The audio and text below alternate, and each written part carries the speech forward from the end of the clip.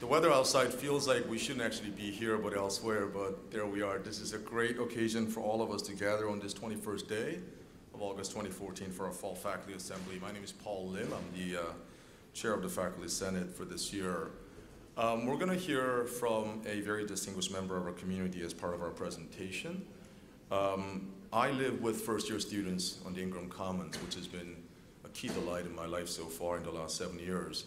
And I've had several baseball players live in Crawford House.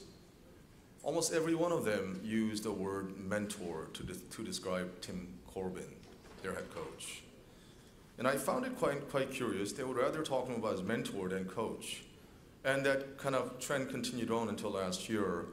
And lo and behold, the Vanderbilt University men's baseball team won the NCAA championship, also known as College World Series. So I thought,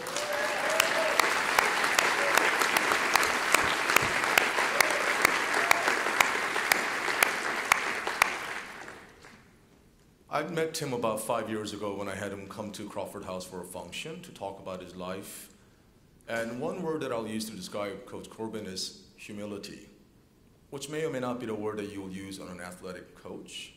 But so for more than one reason, it gives me a great delight to welcome to the podium the head baseball coach, Tim Corbin, who's going to talk about, give a presentation entitled "Winning is Not Everything with a Question Mark, Reflections of a Baseball and Life Coach." Please join me in welcoming Coach Tim Corbin.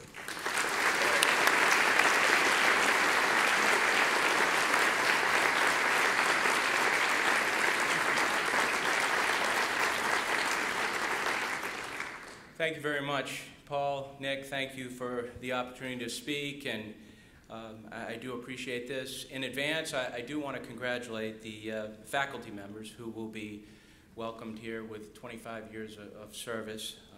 We certainly appreciate that, and the award winners as well that will be recognized this afternoon also.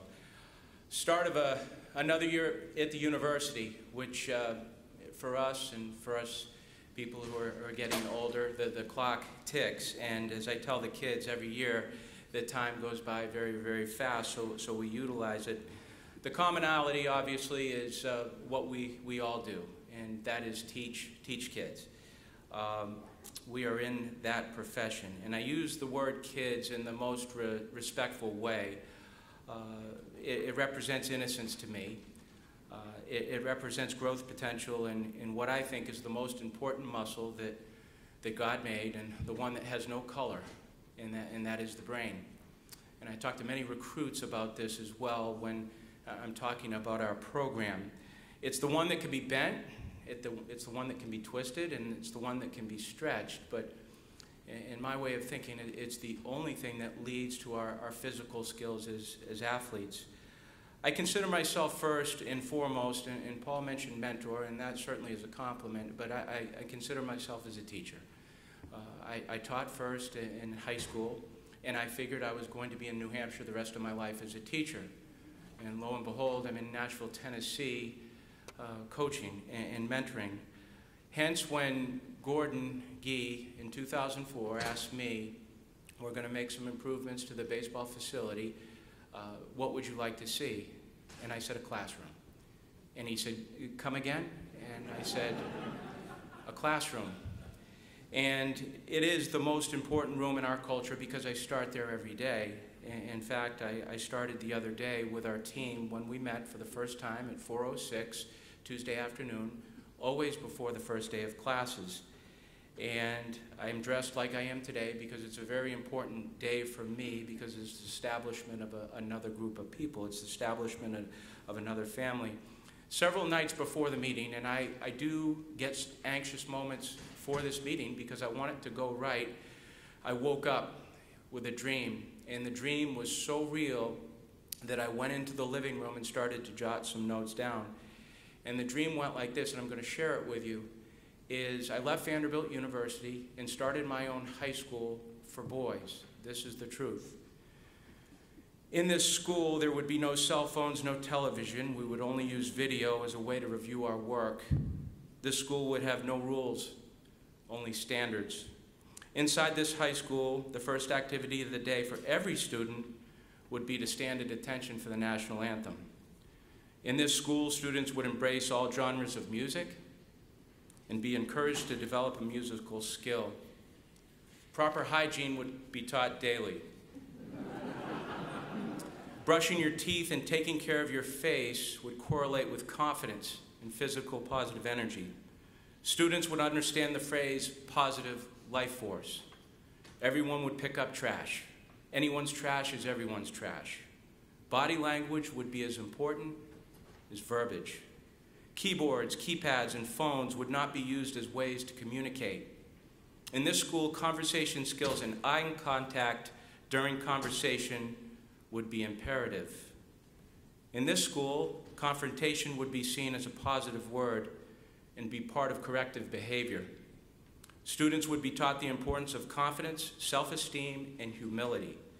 They would understand that maturity is responsibility and the capacity to do the right thing, but we would still want to hold on to their childlike innocence. In this school, creativity would be just as important as literacy. Development of the kids' creative capacity would be paramount.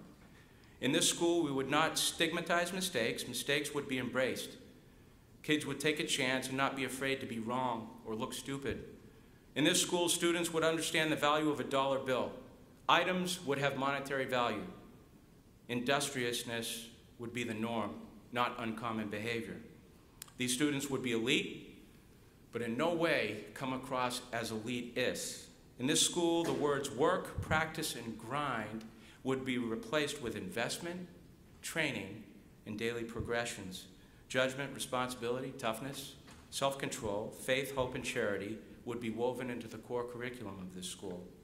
They would understand that a person who has a disability is a person with great ability. In this school, teachers would encourage but not over-compliment. The populace of the school would be very diverse. That would be purposeful. Subsequently, we'd learn and celebrate all cultures and embrace all backgrounds. Ego would be understood as a healthy word as long as its application was surrounded by team and group. Arrogance, on the other hand, would not be worn well in our small community. It would be seen as a dirty word that looks ugly on everyone. We would replace the word I with us, me with we, thus changing the name of our phones and our pads to we pads and we pads.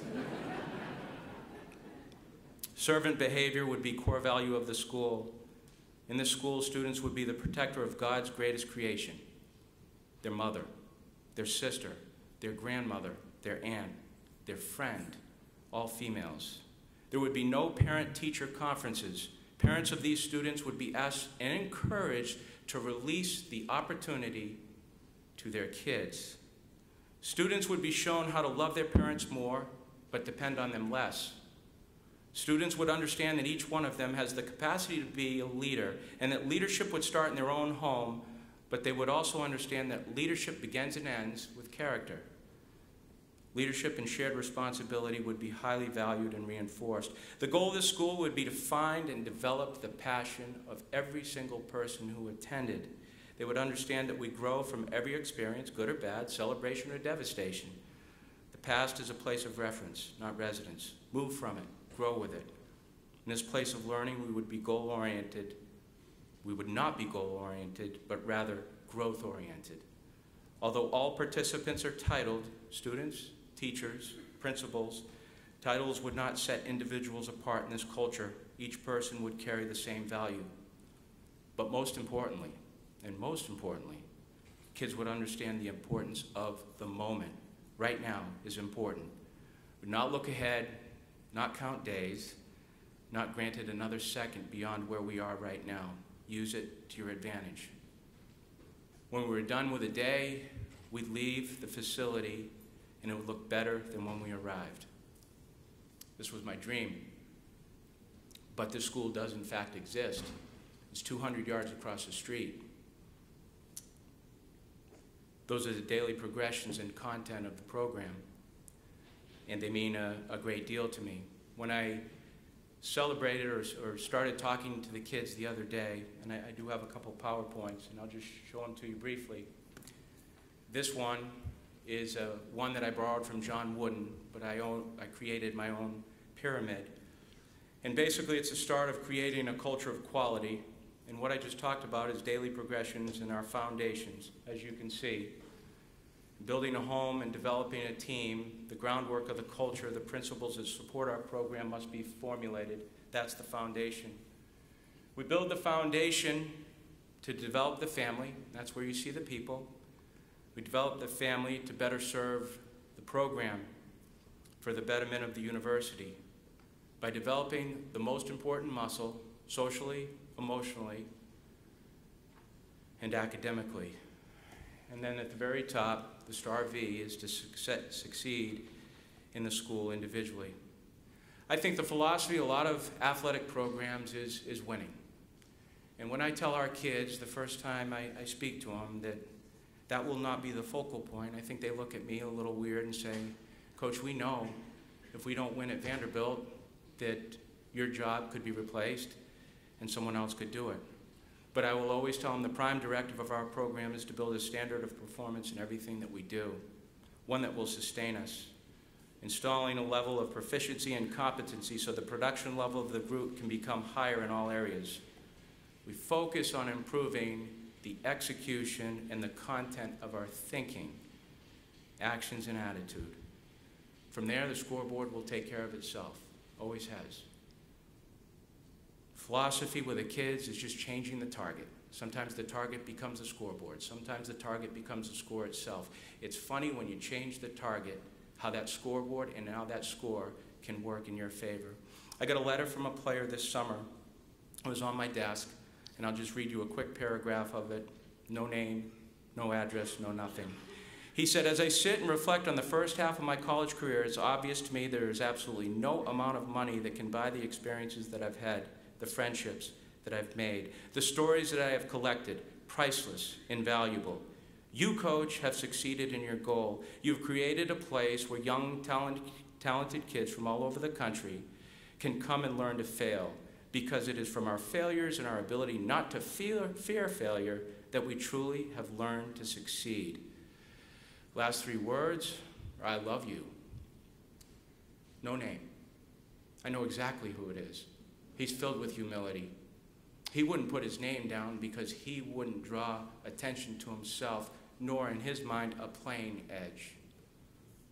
I know exactly where that comes from. Those are the paychecks that we receive in teaching, in mentoring, and that is why we all have a lifestyle and not a job. Through my position at Vanderbilt University, I've used our program as a platform to teach social awareness skills, and it's really the first step in becoming a better man. It's the first step in becoming a better teammate, and it's a first step in learning the whole rather than the part. And from that, you succeed so much more.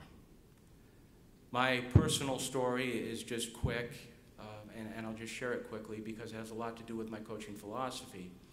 When I got married, I married a young lady. I guess we weren't young. I was 35 at the time, younger, but she had two daughters. Hannah at the time was 6, and Molly at the time was 9. Hannah went to school here, played tennis, got her master's degree here. Molly was at Vanderbilt, but unfortunately in the hospital for a long period of time, and because of Vanderbilt, and because of Nick, and because of so many other people, she's fine now. But the reason I tell you those things is I never, in a million years, thought I would be a step-parent. But being a step-parent was the most important thing that could have happened to me. Because when you learn to love someone else's kids, you learn to do the same thing with your own kids that you mentor, that you teach, that you coach. And I'm very fortunate to be in this position. Last slide right there is our classroom. It looks that way before the kids enter, and it looks that way when they leave. I ended my first meeting the other night at 6:06, 2 hours after I started. Like this meeting, I never mentioned the word baseball one time. Didn't talk about a ball, didn't talk about a bat, didn't talk about the sport. All we talked about was program. All we talked about them. All we talked about was foundations. That's the target. It's not because it's not important, but the only target right now is getting it right, getting the foundations right. This is what the classroom looked better than when they arrived, and like your legacy as a teacher, Vanderbilt was better because you were part of it, and you also left it better than when you arrived. You guys have a great year. I appreciate your time. Thank you.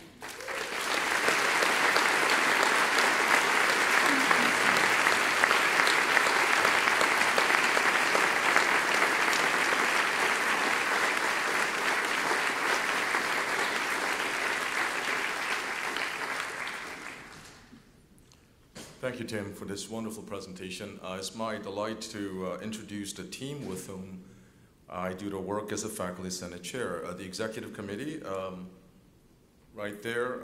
If you're here, could you please stand up and be recognized? The vice chair upon whom I rely so much, Rolanda Johnson from the School of Nursing. And then the chair-elect is Richard Willis from Owen, right there. And then vice chair-elect is Ann Price, is already right there standing, School of Medicine. And immediate past chair is Donald Brady from the School of Medicine, who I believe is in Deutschland right now. And immediate past vice chair is Jeff Johnson from A&S in chemistry. Okay, well, these are the committee members that.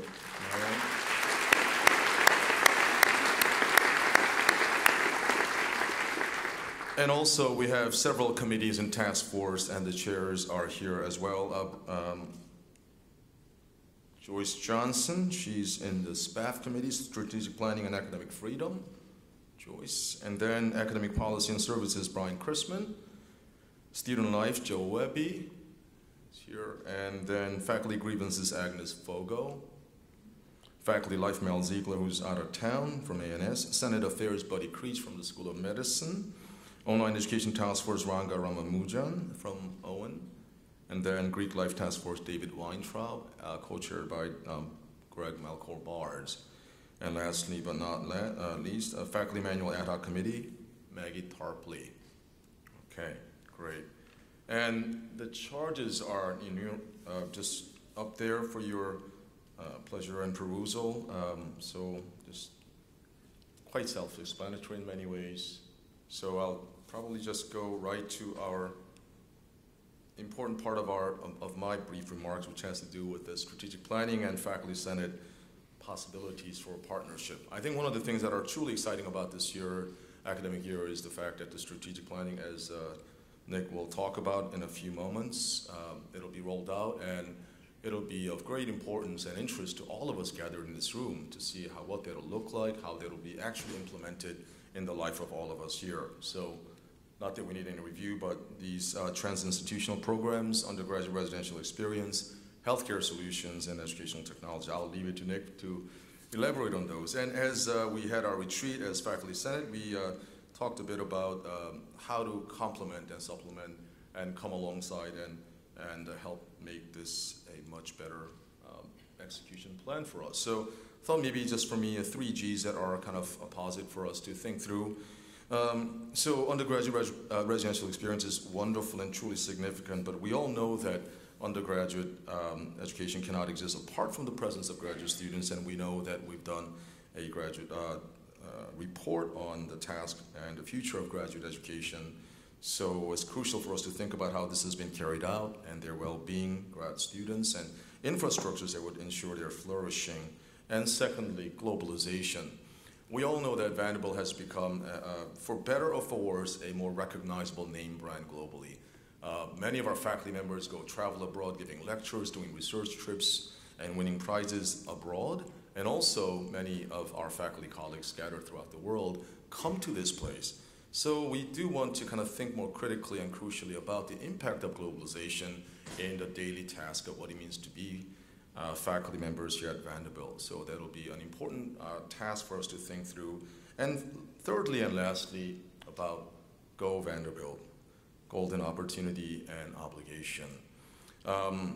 So I think, as we are all very well aware of the fact that we as faculty members here at Vanderbilt have great opportunity and golden obligation to our students, staff, and one another. It's become much more of an issue globally and certainly within the U.S. about the issues of Title IX and campus safety, especially on power-based personal violence. I think this really does present a golden opportunity and great obligation for us to take a leadership role in addressing and implementing concrete plans for university-wide faculty training on this. So we'll be rolling this out hopefully soon and more on that. And another golden opportunity and obligation is, as we're all aware of what is happening in Ferguson, Missouri. And what does that have to do with us, with our life here?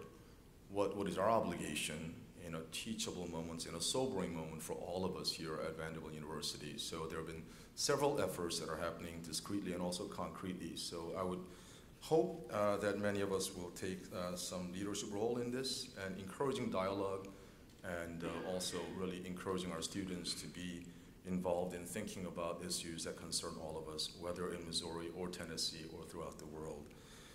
Lastly, so what? How can I get involved?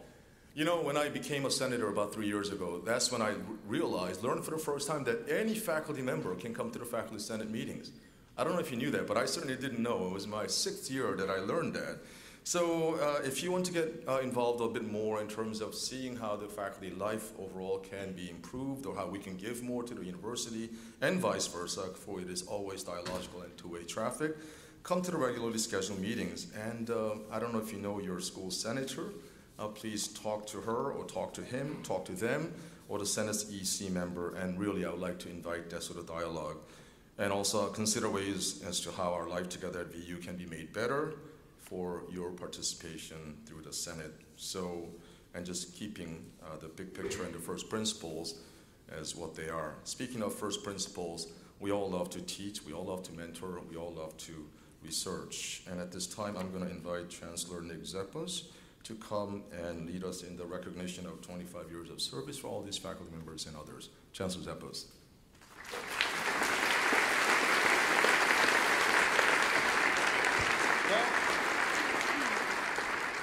Great to be here, and Paul, I think you'll do a great job. I look forward to serving with you as chair, working with the Senate, and making our university the very best it can be. Our realization of the plan, our full appreciation of our potential is only going to come through our continued partnership. Tim, as I've said before, I'd play for you without a scholarship. I'd do push-ups in the mud for you, and you're just an incredible leader. And thanks for that inspiring talk and for your foundations and the way in which the program you build reflects so well on the university and brings us great distinction and visibility. You're an outstanding mentor, you're a great teacher, and a role model for so many youngsters, but also across the nation. Thanks so much, my friend. I want to welcome all of you and thank you for coming. At standing room only, you must be expecting some extraordinary announcement. And I keep wanting to say this will be my last year. Maybe it'll justify everyone coming, but I don't think that's in the cards yet. As one of the nation's, the world's really greatest universities, we excel in so many areas, and we provide an unparalleled student experience. But we're never content. The issues Paul brought up, our strategy going forward, is aspiring to be better, to serving humanity better than we ever have. I think our environment is unique across the country. I spent a little bit of this summer going on field trips to other campuses, exploring what's happening academically, financially, particularly in the area of healthcare. And I don't think there is a place like Vanderbilt. I think we're unique, and it allows us to get together, to cross disciplines, and to really work as a university, one. I think the Faculty Assembly is an extraordinary time for us to recognize the achievements of our faculty and to say thank you to our faculty, recognizing that the things you do every day, the classes you teach, the research you do, the care you provide really is extraordinary, and that we can't honor enough of what you do because you really are the university. As Paul said, and I've passed this speed bump, we're going to celebrate the faculty who have dedicated 25 years of service to Vanderbilt. Then we are going to present the Chancellor's Award for Research, and then, of course, two very important awards, the Thomas Jefferson Award and the Earl Sutherland Prize for Achievement in Research. I always say, and we know, that it's the people that makes Vanderbilt special. And it warms my heart to salute the faculty who have devoted 25 years of service to this great institution. Each person will receive a chair bearing the Vanderbilt University symbol and a brass plate engraved with their name. I know that all of you will share my enthusiasm in recognizing these good friends, these distinguished members of our university family. However, to keep our program on schedule, I'd ask you please hold your thunderous applause until all the names have been called. Faculty, please join me on stage as you hear your name, and remain on stage so we can have a group photo made. From the Blair School, Emmalyn Bingham. From the College of Arts and Science, Michael Bess. Joel Harrington. Can I call you Rusty, or it says Russell McIntyre? I don't know who that is. Rusty McIntyre. Jeff Shaw. From the School of Engineering, Frederick Rick Hazelton. From the Owen Graduate School of Management, William Christie, Dick Daft. From Peabody, Craig Ann Hefflinger. From the School of Medicine, Naji Abumarat, Jeffrey Creasy, John Downing, Larry Marnett, Jean Fotenauer, Ann Richmond, Michael Tramontana, Arthur Wheeler, John Worrell. A few faculty members could not be with us today, and I would also like to recognize their 25 years of service as well. They are Janie Daddario, Ted Hasselbrink, Hal Helderman, Kevin Kelly, Catherine Murray, Andy Tamarkin, Seth Wright. We all fit. Some years we can't.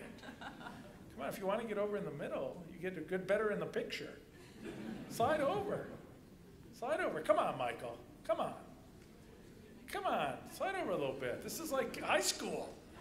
You know, we got to get the, all right. Congratulations to these extraordinary members of our faculty and our friends for their steadfast commitment, their combined hundreds, thousands of years of service to Vanderbilt. I know they have great things ahead, so let's congratulate and thank them.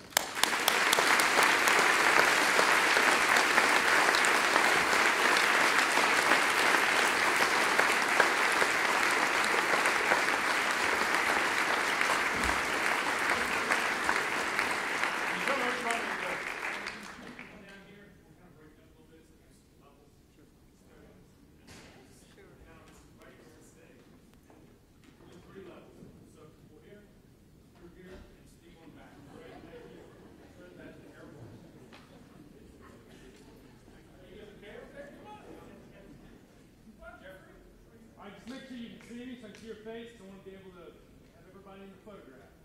I can see everyone, All right, here we go. Please look at me, Here we go, on three, ready? 1, 2, and 3. Look right here. We're done, thank you.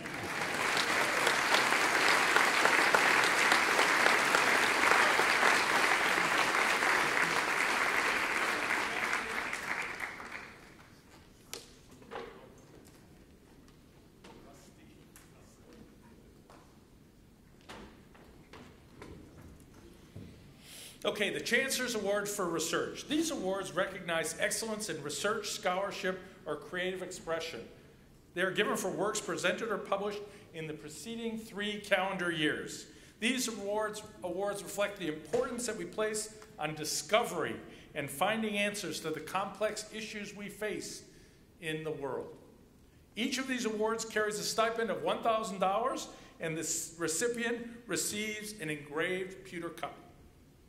If you hear your name announced as an award winner, please stand, make your way to the stage as I share with the audience an all too brief summary of your amazing research that led to your selection for this prize. Paul, please assist me. First Chancellor's Award goes to Seth Bordenstein for his brilliant article in Science Magazine, co-authored with graduate student R.M. Brucker, demonstrating the differences of the gut microbiome between closely related species of animals reared on the same diet. In addition to this remarkable finding, Seth showed that the constituents and composition of the animal's microbiomes changed in parallel with the genetic relationships of the host species. Seth termed this pattern phylosymbiosis, which, like phylogenomics, is a metric that retains an ancestral signal of the host's evolution. The publication of this extraordinary work in science garnered attention from the most prestigious publications and media outlets around the world, including Science News, Nature News, and BBC Radio. For the importance and significance of this path-breaking research, I am extremely pleased to present this award to Seth and extend my congratulations. Great work, Seth.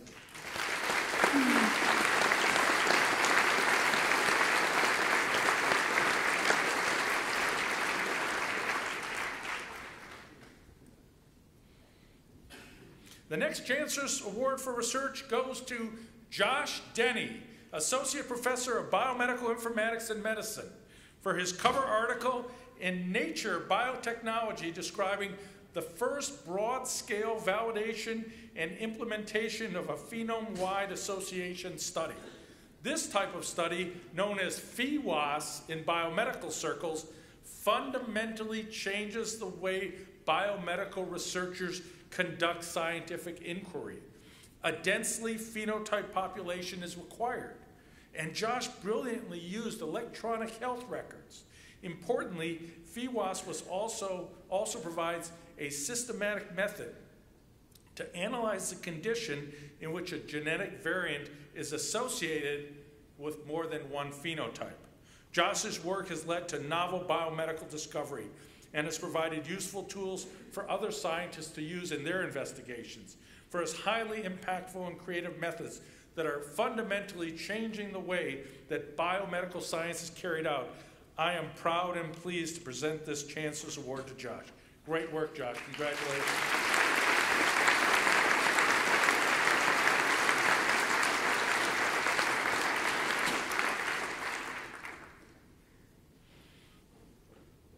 I'm extraordinarily pleased to present the next Chancellor's Research Award to Isabelle Gauthier, David K. Wilson Chair and Professor of Psychology, for her article published in Proceedings of the National Academy of Sciences. Isabelle co-authored this paper with 3 colleagues, 2 of whom are Vanderbilt faculty, John Gore and Chris Gatenby. This underscores the depth of talent that exists at Vanderbilt. However, the fact that John Gore suggested Isabelle as the sole nominee for this award is a testament to our special collegial environment and to her colleagues' respect for Isabelle's formidable intellectual drive and intellectual ability.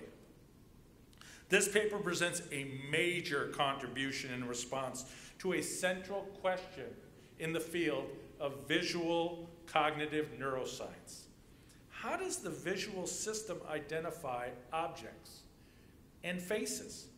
It has been believed that the fusiform facial area, or FFA region of the brain, reliably responds to faces, but not to other types of objects. Isabelle's research supports a very different view, that the FFA responds generally to objects of expertise, such as birds for bird watchers or cars for car enthusiasts. The findings of this research provide highly compelling evidence that we are not born with a specialized face processor. Rather, a more general purpose processor that supports responding to and identifying objects of expertise. For her ability to see the world in a new way and take on fundamental ideas, to design appropriate experiments that challenge conventional thinking as well, Isabelle is most worthy of this award. Congratulations, Isabelle.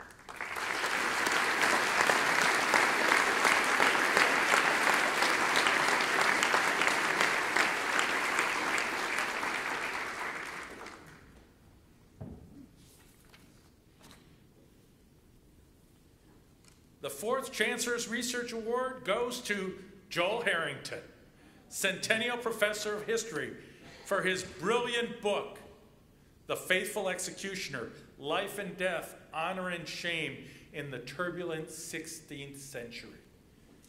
With Joel's fascinating account of the life and morbid duties of executioner Franz Schmidt of Nuremberg, Joel has achieved a feat that most academic historians only dream about, a book that appeals to both his academic colleagues and the wider reading public.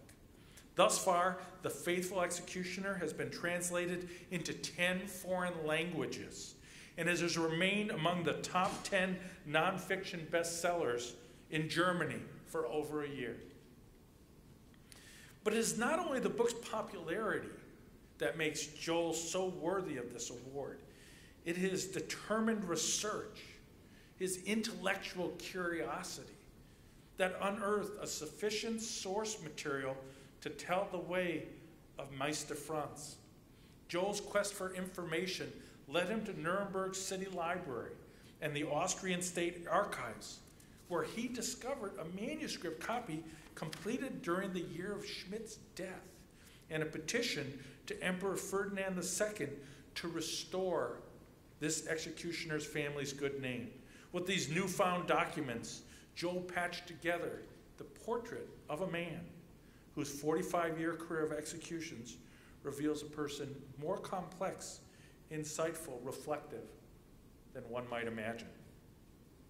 For so many reasons, for his intellectual curiosity, for his diligence that unlocked the mystery of this unusual life, the amazing keen eye for detail, and magnificent storytelling skills, I'm very pleased to present Joel with this award. Joel, congratulations.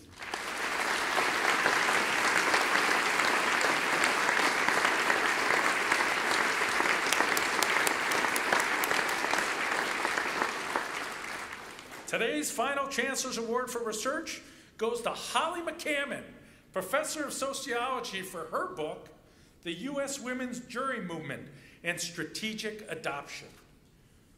An amazing piece of work that draws on detailed archival data from 15 states, Holly tirelessly and brilliantly traces the series of events that led to women eventually winning the right to sit on juries. Against the background infused with theoretical, historical, sociological, and indeed moral significance, her study illuminates how women mobilized to change jury laws and expand their fundamental rights of citizenship. Holly is praised, as we all know, as a master, an absolute master in marshaling data and making it speak to significant questions with compelling theoretical logic and sound, strong evidence. Her writing brings increased understanding to the 20th century women's movement, and it offers for all of us an important historical corrective on the time period between the suffrage struggle of the early decade and the women's movement emerging in the 1960s. For this incredibly brilliant work that deepens our knowledge of how the U.S. jury system functioned, which we should never forget, in a gender exclusionary fashion, but then changed through a variety of state-by-state processes inspired by the movement. It is my honor and privilege to present Holly with this award and offer her and our heartiest congratulations. Congratulations.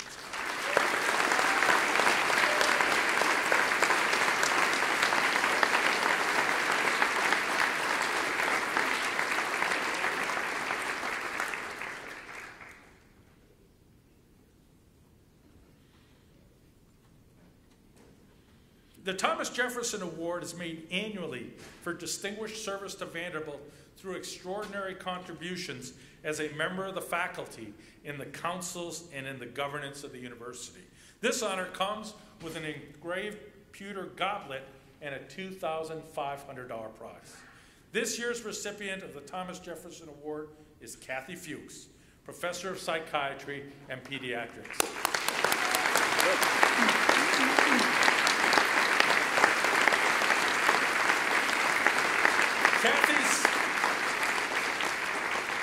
Kathy's long history at Vanderbilt ranks her in that rarest of societies, known as quadruple door. And are you a faculty brat too? Was your father a faculty member? My father's a PhD. Yeah, okay. Look at that. Quadruple door. Completing her BA in molecular biology with honors, she continued on to graduate from the School of Medicine, then completed an internship, residency, and fellowship at Vanderbilt, and has since served continuously with dedication, insight, and compassion as one of our most brilliant and dedicated faculty members. Kathy, on a campus of true servant leaders, she stands out as someone who cares deeply about the university and its people, strengthening and bettering Vanderbilt with her unique signature of compassion, determination, advocacy, consensus building. She has served on the Faculty Senate, including a term as a chair, and numerous other committees and task forces. Despite carrying an enormous workload herself, she consistently finds time to nurture the next generation of educators and healthcare providers. She is an exemplary physician who works tirelessly to improve the health and education of the community by implementing policies that will make lasting improvements and improve people's lives for years and decades to come. Her colleagues have shared many, many examples of Kathy's caring leadership, and I've been witness to them firsthand. Today, let me just focus on one here. Her service as director of the Psychological and Counseling Center. In 2 short years, Kathy has re-envisioned the PCC's mission and reorganized its services to transform the crucial center into a national model for taking care of our community in psychological and psychiatric care for young adults. Should we have any higher aspiration? I don't think so. Kathy has made a profound impact on the life of our community, and it is with deep appreciation and respect, Kathy, that I bestow upon you the Thomas Jefferson Award. Congratulations.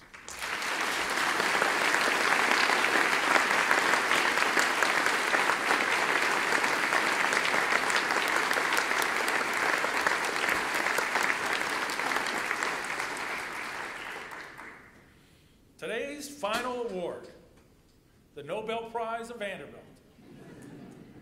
Or, as I tell the people in Oslo, the Sutherland Prize of Sweden. The Earl Sutherland Prize for Achievement in Research, the most prestigious honor that Vanderbilt bestows on a faculty member in recognition of his or her accomplishments in research, scholarship, or creative expression.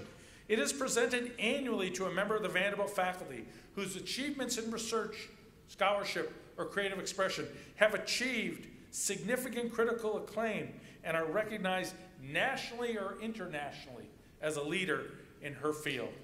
The prize consists of $5,000 and an engraved pewter julep cup.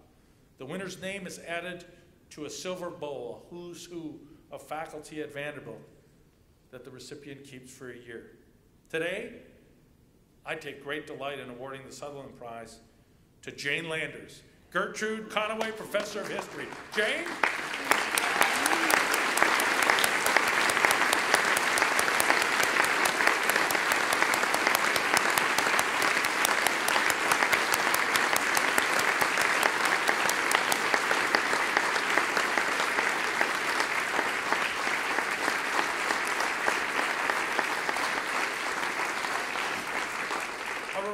Scholar and teacher, and a great colleague, Jane is celebrated as perhaps the international expert for her work on Caribbean and Atlantic world history, with an emphasis on the subject of slavery and emancipation during the 18th and 19th centuries. Indeed, her work has simply redefined the way Latin American historians envision the role of the Caribbean and the southern regions of North America in the history of Latin America. As the author of 7 books and 38 peer-reviewed articles, Jane's work has been recognized repeatedly with several prominent national awards, including grants from the Guggenheim Foundation, the American Council of Learned Societies, and keep going back, because they keep giving an amazing 6 times from the National Endowment for the Humanities. She's a highly sought-after public speaker. You can catch her on a TEDx talk, or we can all go to Cambridge, where she'll be giving a lecture series at Harvard this fall.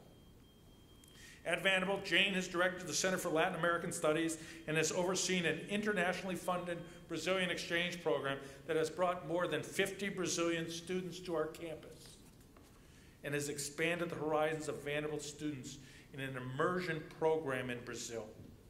Among her many remarkable projects, and one that mirrors Jane's propensity for combining cutting-edge research with significant public outreach and impact, is her creation of a publicly accessible database of more than 750,000 digital copies and transcriptions of documents related to African and Afro-descended people in 4 Latin American countries.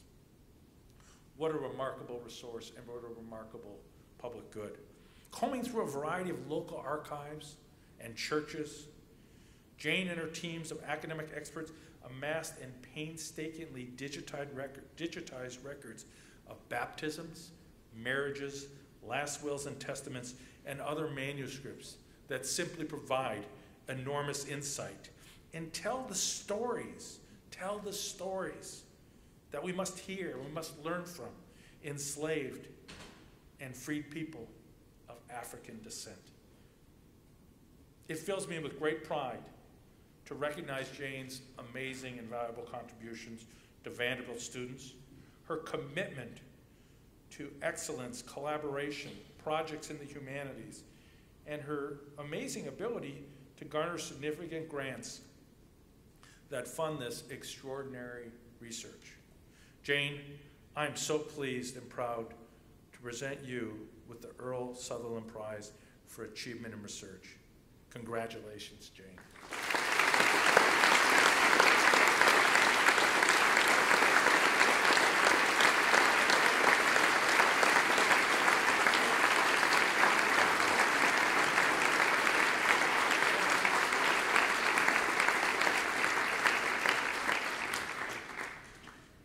I was telling Jane I was on campus on Sunday, and I was walking up to up to library lawn, and I looked over at Benson Science. Such a beautiful, quiet day. I looked in the bottom, and there was Jane on a Sunday afternoon working in her office. And so, what a dedicated scholar and a great citizen. Amazing. Well, I get to say a few words now, and Jay Clayton usually times me, and I think Jay is here. Jay, are you still here? Yeah, Jay's here, and so he'll hold me to whatever I do wrong. First of all, it's great to be back for the fall semester. I always see this as a time of getting out of my shorts, putting on a blue suit, and a time of rebirth, a renewal annually of our commitment to research, teaching, and service. Our new students arrive with the greatest of optimism, incredible curiosity, filled with human potential. That is all matched by your inspired teaching, your pressing inquiries, your setting very high expectations for academic excellence, and your devotion to improving our world. Our campus is just a thing of beauty, but the truly beautiful is found in Professor Leah Lowe's first-year writing seminar examining theatrical credibility. Professor Doug Adams' amazing laboratory for systems integrity and reliability, investigating multimodal dynamic testing of myriad materials and machines. And Dr. Jim Crow's work with other top virologists from around the world to stop the spread of chikungunya virus. Today, I feel as excited and hopeful to be back at school as the year when I arrived to teach 1Ls back in 1987. I've now reached, which a number of you probably have, the point of crossover in my career. Our freshman classes now include young people whose parents were my law students. But even so, every year, Vanderbilt makes me feel young again, every fall. It's now my time to give you a report on the health of the university, and I have good news to share and high hopes for the year. Vanderbilt begins the 2014-15 academic year in an exceptionally strong position, academically, financially, and culturally. This is not to say we are without challenges or obstacles, but I'm happy to be able to share with you many signs of strength and distinction as we begin another great year. Our faculty is stronger, more distinguished, more diverse, more productive than ever. Research funding increased last year, despite congressional cuts.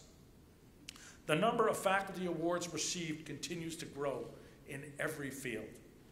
And is there a university with a broader base of disciplines and excellence? Excellence, the values of merit and opportunity, inclusion, diversity, all drive our philanthropic support. I'm very pleased to tell you that we have again had another record year in giving to Vanderbilt. We will soon begin a capital campaign, and I could not be more bullish about our prospects. And last but not least, we won a national championship in baseball. As far as university presidents go, I've had a very enjoyable year. We continue to invest in new spaces to further our mission and ensure our long-term sustainability and excellence. This summer, we broke ground on a new engineering and science building. It will provide a home to new and existing trans-institutional programs and a place for students, faculty, staff, and visiting entrepreneurs and discoverers can gather in an environment dedicated to research, discovery, innovation. 2 new residential colleges, Moore and Warren, have opened. These are a critical next step in building Vanderbilt's living and learning community, following the immense success of the Martha River Ingram's Commons. Plans are now in the works for adding a new tower to the Monroe Carroll Jr. Children's Hospital to meet the ever-increasing demands for care and accommodate the continuing new discovery at Vanderbilt in children's health. It gives me enormous pleasure that there are so many positive and encouraging stories to share about what is going on at Vanderbilt this year. But it wouldn't be candid of me, it would not be truthful of me, however, to fail to mention that the university continues to struggle, and struggle deeply, with areas of great concern and pain.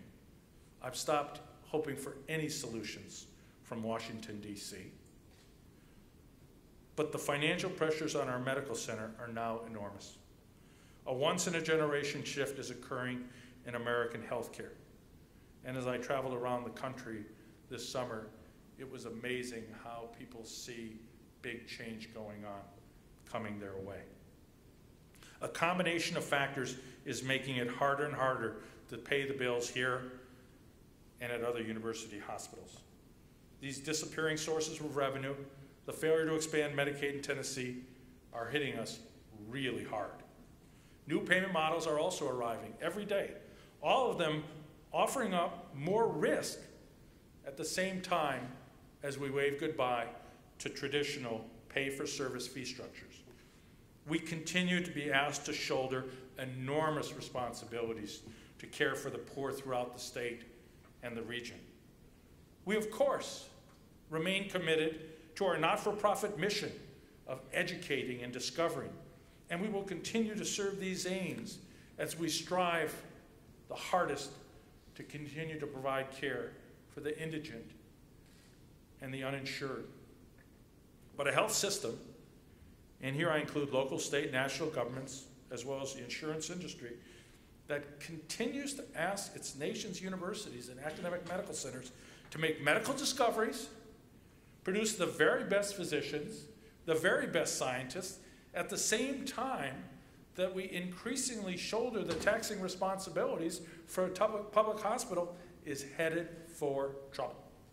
The shifting of societal healthcare costs onto university and other not-for-profit hospitals is neither fair nor sustainable in the long term. We're seeing that. So far, to many, it is a fairly well-hidden, if significant, cost. But it's one that is apparent every day to nurses, physicians, and staff, and the universities that own these hospitals, but not to the wider community, and certainly not to lawmakers. All of us who are now bearing ever higher percentage of our community's healthcare costs will soon reach a place where we simply cannot be asked to tighten our belts any further. There's got to be a different approach. Even in the face of these challenges, biomedical and nursing education research remain outstanding at Vanderbilt.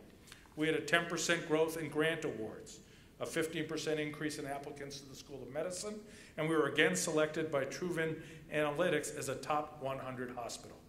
The only academic medical center honored 14 times. That's like John Wooden.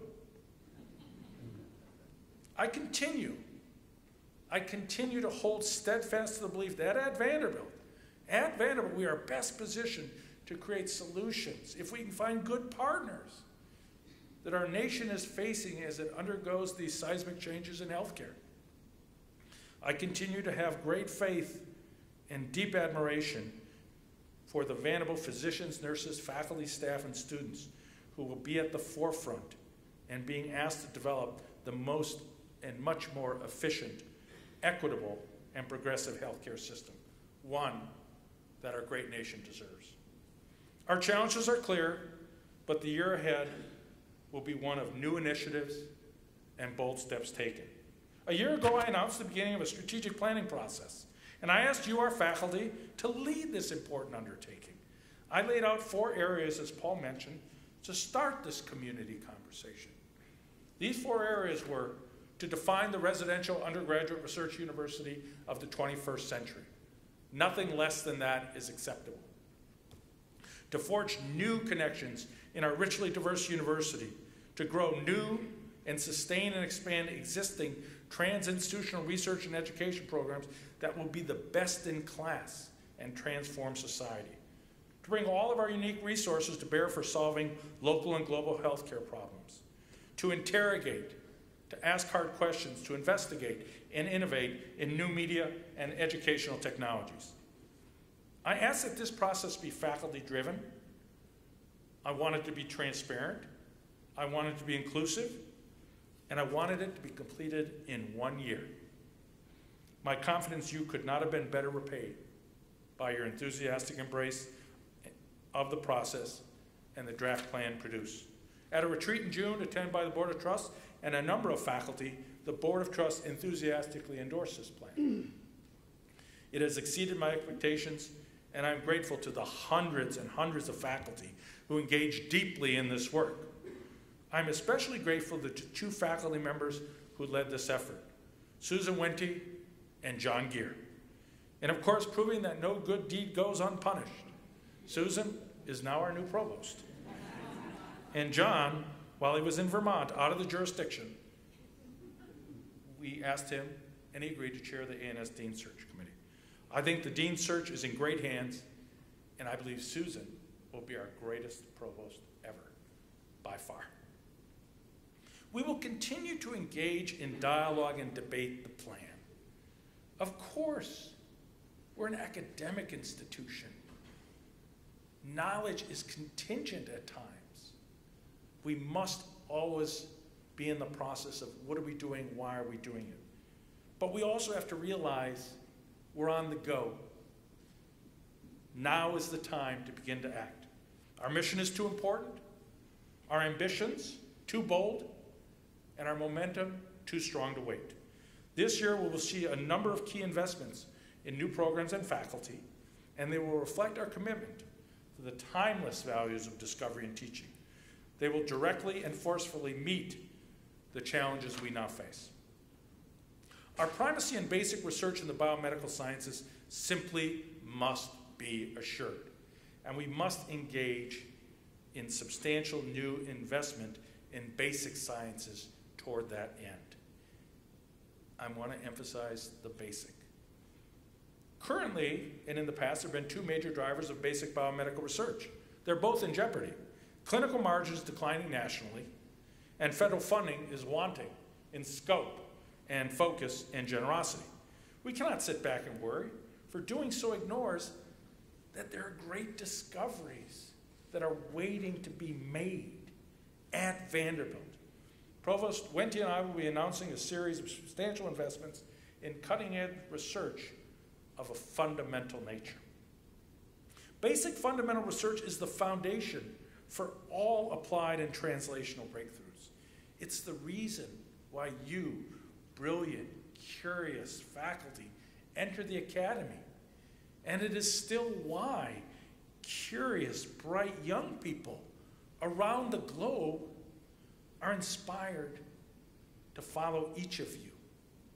Countering this fact, however, there's a troubling and highly vocal insistence, often heard today, that basic research is a waste of time. Don't know where it's going to lead us. The results could be uncertain. Listening to this kind of talk, I grow more concerned, more and more concerned. And I want to be at Tim's school, that we live in a society that's increasingly limited by short-term time horizons. The photos, well, they're going to be gone on Instagram, I guess. Maybe not. Politics, series of media frenzies, quarterly earnings, success or failure.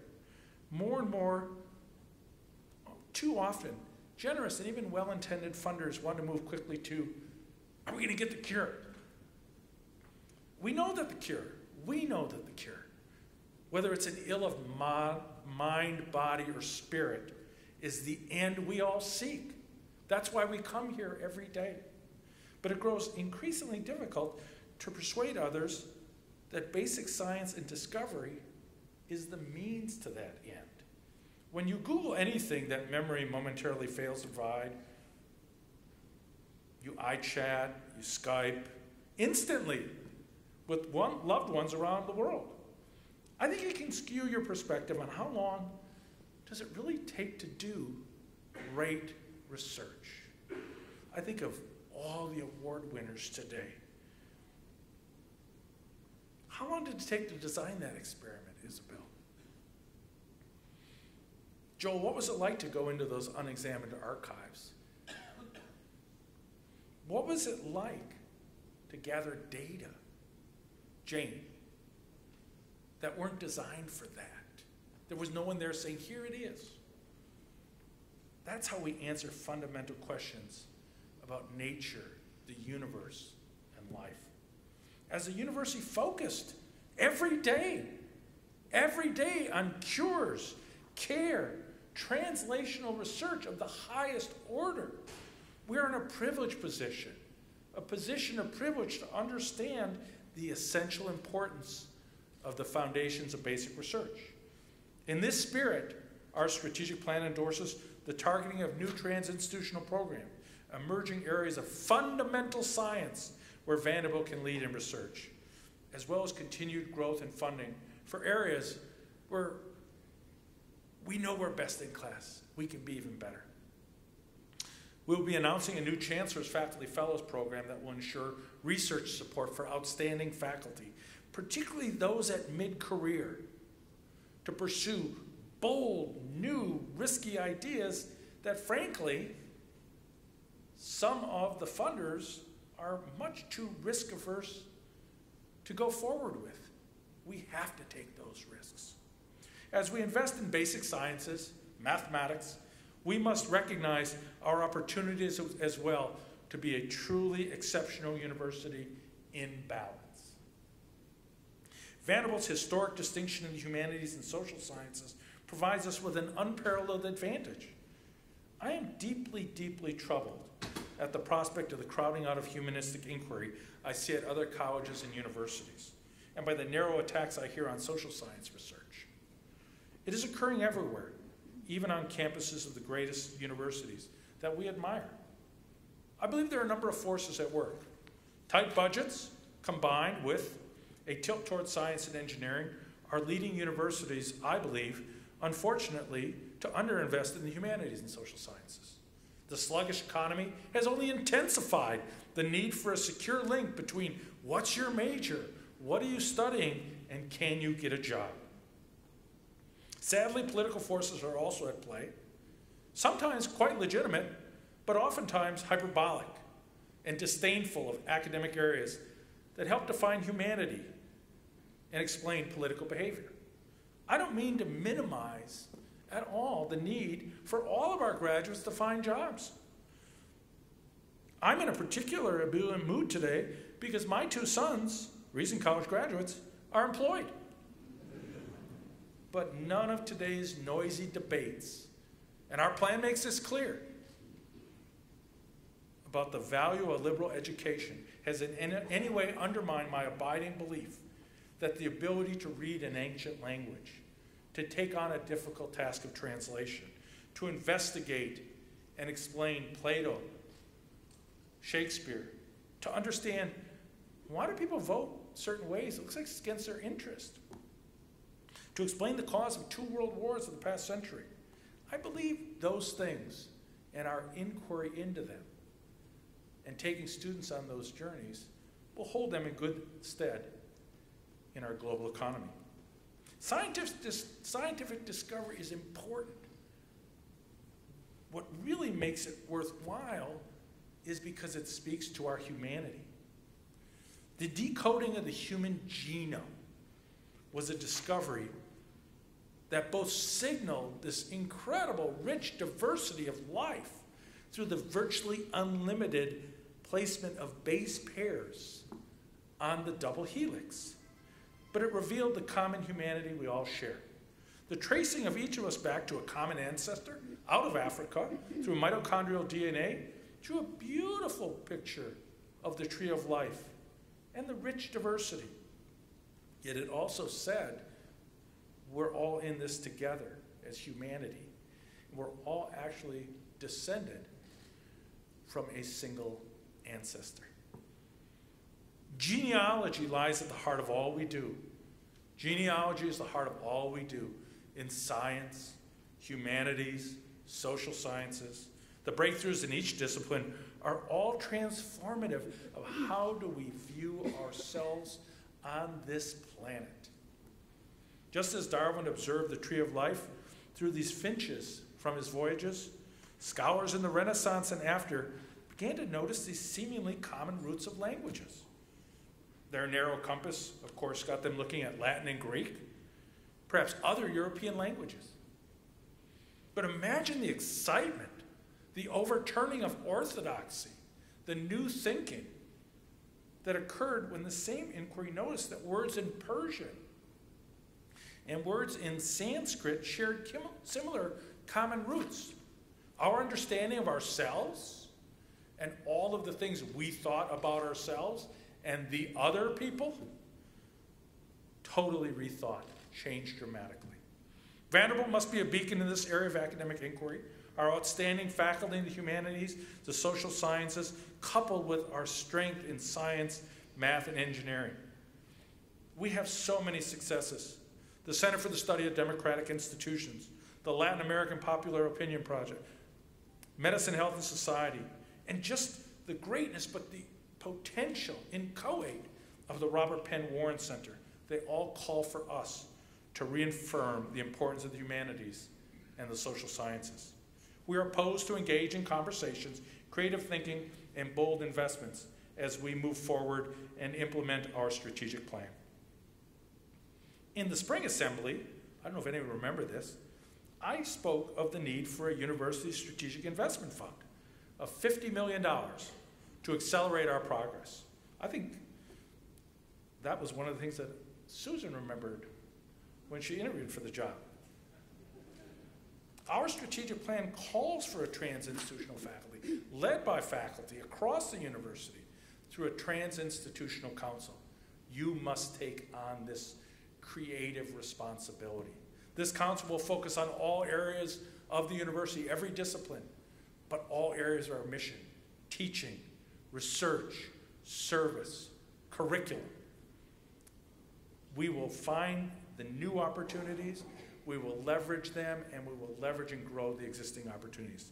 As I said, we have challenges, but we have too much momentum, and the ideas are too important. I have full confidence in your participation with Provost Wente to invest and to steward this fund to take Vanderbilt to the next level. Over the summer, 2 stories appeared in the media that gave Vanderbilt some very high rankings. The first, published in Forbes, was a ranking of schools by average SAT scores. Vanderbilt was listed 7th, ahead of Stanford, Northwestern, Duke, and a number of other really great schools. For many, the mere mention of a standardized test and having to do well on it can aggravate stress. I've seen it lead to outbreaks of hives. That's why it's very gratifying to see the second piece, published by the Princeton Review, based on student surveys, ranked Vanderbilt students as America's happiest college students. We were first on that list. That's a rare and powerful combination to be recognized in one summer. And I think for me and for all of us, it speaks to why Vanderbilt is so special. We're academically distinguished. We always strive for absolute excellence. Look at the awards we gave away today. We value collegiality, civility, friendship, community. Look at the 25-year Chair Awards. We strive for that sense of balance. We'll be great in science. We're going to be great in the humanities. We're going to be an academic institution of the first order, and we're going to win the NCAA baseball championship. We are going to be the university that does that, and we're doing it today. But we cannot take these achievements and certainly our reputation, our great reputation, for granted. Excellence, measures of happiness, as Kathy knows all too well, a sense of wellness, all depend on welcoming and having a safe campus and a safe, welcoming community. When we fail to help, or worse, when we hurt someone, when we don't help someone, we break this trust and we tear the fabric of this special community that we all cherish. This applies to all that we do. Nowhere, however, is it as true, as Paul mentioned, as the area of campus safety and freedom from power-based violence. Tremendous, tremendous attention has been focused on this topic on many campuses, including Vanderbilt. There is proposed legislation from Congress. There's a lot of litigation arising out of these incidents, and that will only increase. Federal law, but our own responsibilities as teachers, mentors, leaders, professors, oblige us to create that safe, welcoming environment, and to find ways to always guide, always support, always be there, always know where the best place for care is on our campus. This effort will be enhanced, first of all, if we understand our goals here. But let me implore you also to consider availing yourself of training that's available on the campus, to signal to others that you care, and to confirm to yourself that you care and that you know what to do. Let us daily, in acts and deeds, in words, in achievements, earn our distinction of the happiest university, a great academic institution, by doing all we can to make Vanderbilt free from any kind of power-based violence or discrimination of any kind. Had neither any place in what we hold high as an academic community. Let me close by saying once again, I feel very grateful to be your faculty colleague and to serve as your Chancellor of Vanderbilt, and to do it with such a distinguished and committed faculty and staff, many of whom are my friends that I joined more than 25 years ago. We are widely admired for our focus on academic achievement, as well as our commitment to community, sense of happiness, human connection. Our challenges are large, but we're really in this together. We are the university. The faculty is the university. I have no doubt that the coming year will continue to prove our reputation true by all that we do. Thank you so much, and please join me for a reception.